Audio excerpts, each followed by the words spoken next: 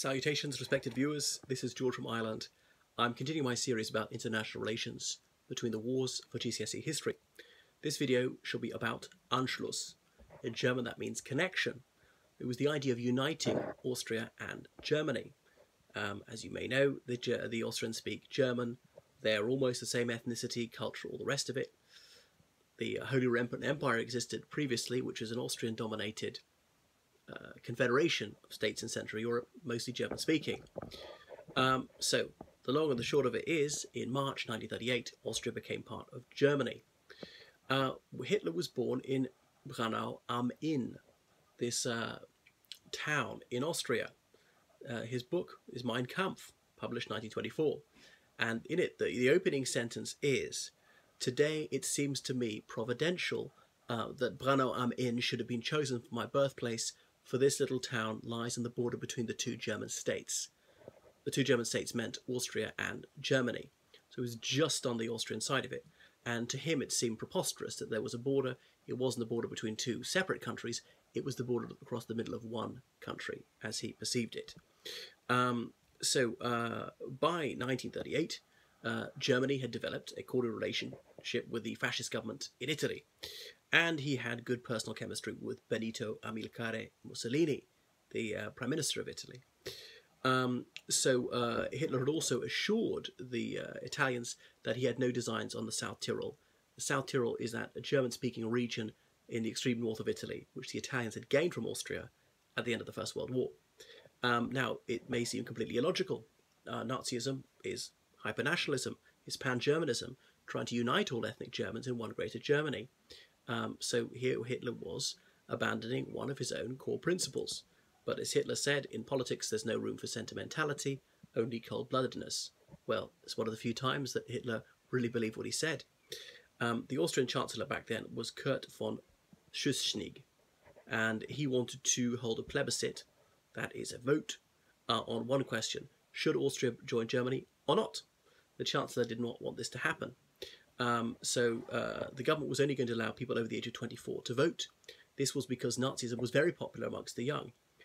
It's hard to believe now, but it was fashionable. It was a new and exciting, radical idea. It seemed to be highly successful. Unemployment had largely disappeared in Germany. There were these rallies and so on.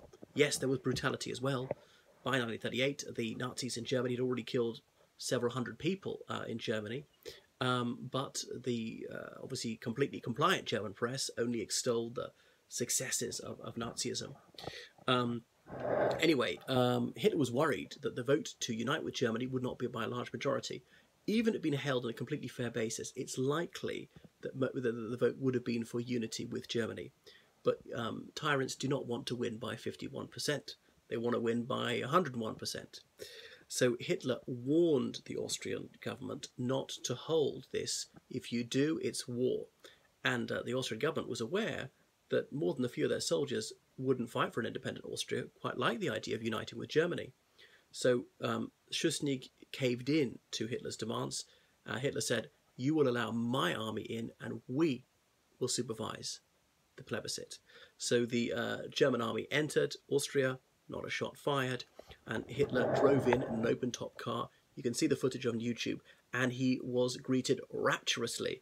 The crowd were absolutely ecstatic, and from this unscientific measure, you can see that he was genuinely popular. It's very unfashionable to say that, but you know, in Austria, a lot of people genuinely admired him. As I say, the horrific side of Nazism wasn't so apparent. Most of that came later. So whether you're a Nazi or an anti-Nazi, Austria uniting with Germany is not a horrific idea. If they're two countries and they want to join together, shouldn't that be allowed? That's not harming anybody else. Yes, the Nazis were brutal and they wanted to persecute Jewish people and all sorts, right? But that's not essential to Austria and Germany uniting. It could be done on a democratic basis. It could lead to a humane government. We know in this case it didn't. Anyway, so the plebiscite was held under Nazi supervision.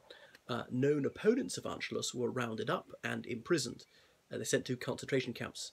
And one of the railway station platforms in Vienna, you can see a memorial to those independence campaigners who were whisked away to concentration camps, many of them never to return. So the result was declared as 99% ja, to joining.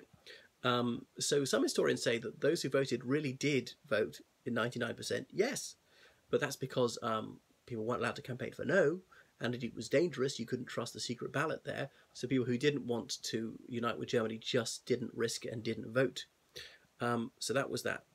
Karl Renner, former president of Austria, a socialist, he too advocated for joining Germany. Austria was renamed Ostmark. So the Nazi Party had been illegal in Austria till a year before, and some police officers who'd been too zealous in arresting Nazis were executed without trial immediately after Anschluss. So that's enough on that one.